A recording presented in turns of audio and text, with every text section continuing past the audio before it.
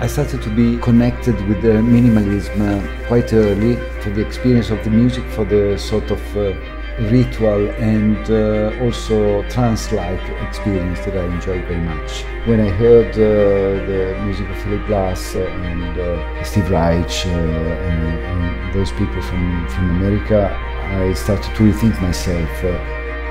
Sheet music was the first way I experienced music. It was the first way I had contact with it, and it's something that I always come back to. And for me, it's always it's a way that music can become timeless. Sheet music allows people to experience music on a personal level.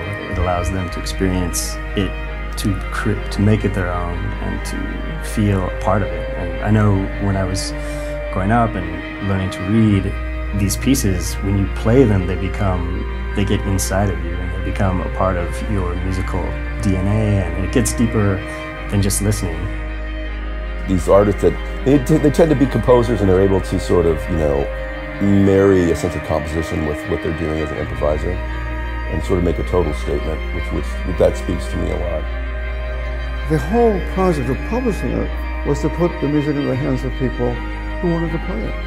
In a funny way, when I'm sharing the performing music with other people, I'm sharing part of the enjoyment of playing. That's one of the reasons that you write music. The new American generation of composers and artists are defined by a diversity of both education and style. There is a kind of freedom to move within the American music landscape now that maybe didn't exist 50 years ago, that I think is less defined by kind of academic circles of composition and more about personal expression.